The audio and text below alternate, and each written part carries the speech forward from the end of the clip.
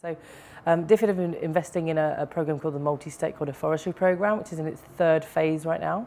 And the point of the program is to support Indonesia to be able to operate the FLEGT licensing scheme, which has ultimately enabled them to get be awarded their FLEGT license. So it's about building the capacity of SMEs to be able to meet the standards, to also fund the auditing of that scheme, and to roll it out to as many people as possible.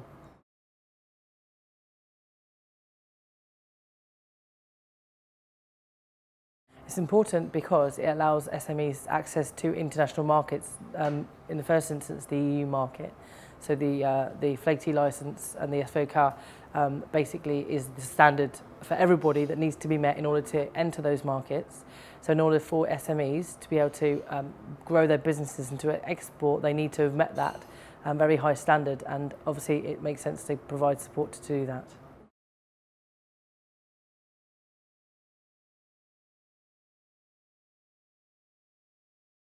I don't think it's easy, and I don't think it should be, because the strength of the FLEGT model is that the standard is an internationally recognised one and it's a high one. So it has been, I think, tricky for SMEs to actually get the licence, but the programme that we have provided has been to help businesses to get that.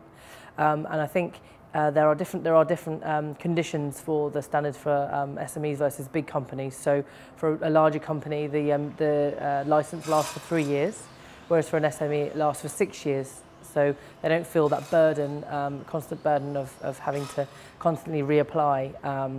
They have 6 years, and they are surveyed every 2 years. Kind of audits done every 2 years to make sure that they're meeting those standards.